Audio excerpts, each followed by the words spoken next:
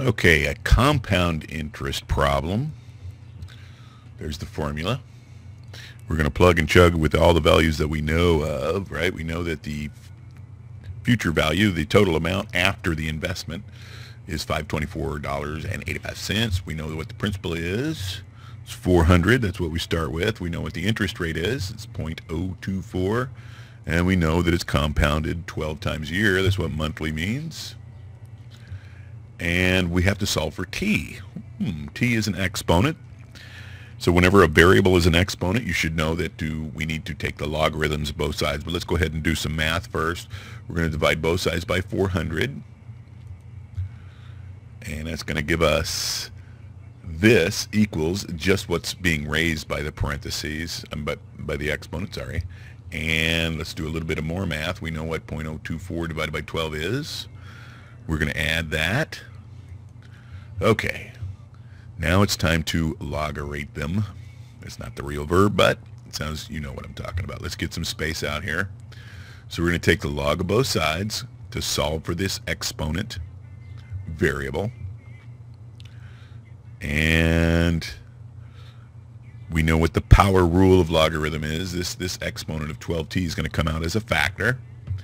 We're going to divide both sides by the log of 1.02, right? Because these two will cancel out. That's just 1. So now we have this. Let's go ahead and pull up our Mr. Calculator.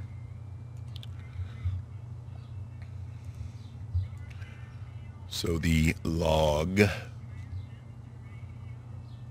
1.3121 log, bam, 0.11796. I'm going to round it off to 0.1180.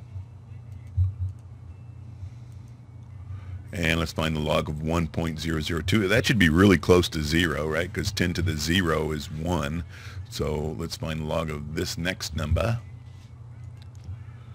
1.002. Logging it. Ooh, that e to the negative 4 is the same as times 10 to the negative 4. So you would write this out partially, don't write out the whole thing, and then move the decimal points 4 place values to the left. And I'm going to use, I'm just going to round it off to 0.00087. So in other words, 87, what is that, 100 thousandths? Woo! So we're going to divide this by this, and we're going to get that. Now all we have to do is divide by 12, and that gives us the number of years, right? 11.3 years. And, okay, so 0.3 years, that's relatively close to a third. So a third of a year is actually 4 months. Okay, but that's your final answer. I hope that helped. Teaches you about how your money grows or doesn't grow. MGZ out of here.